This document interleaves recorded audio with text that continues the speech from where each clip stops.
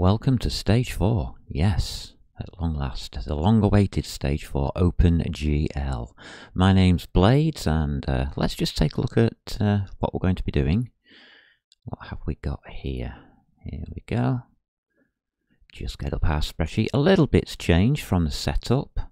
Again, this part of the series is standalone, just like all the other stages are. And let's have a look and see what we're doing. We are doing OpenGL. Entity shader and terrain shader have moved. That's the only difference there. We're going to be doing the shaders first.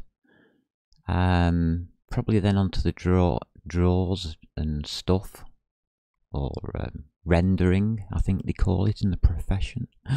Posh word, rendering. I call it drawing. There you go.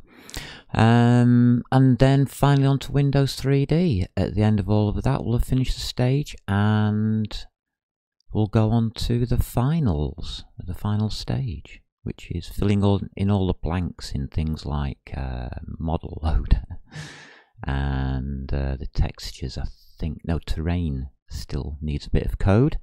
So that's the way forwards. Otherwise, nothing else I've really changed here, but I'll put it on screen in case you haven't seen any of the other stages. Properties is this lot, my include files for Linux. Nothing startling there. I mean, that's just so that test can use the static library, Amber. That's all that's for. Defines are now paramount. We will be using glue for Windows 3D. We may have to use it elsewhere. And the maths defines, still not 100% sure whether we'll be doing that, but I think we might. Launch, for launching a test. Launches through the test app. And that doesn't do anything at the moment. There's nothing in it. I'll show you what's in test app. Yeah, nothing. If you want to know, I just use that to start it, and I just have press any key to close it. As simple as. Nothing strange there. And for the tasks, the building, I'm currently building Amber SL, but when I do testing, I will change that to test. And of course, that will be then testing the static library. So, there you go. No changes, no surprises, and we're quite happy. We're quite happy with all of that. And yeah, that's about it, really.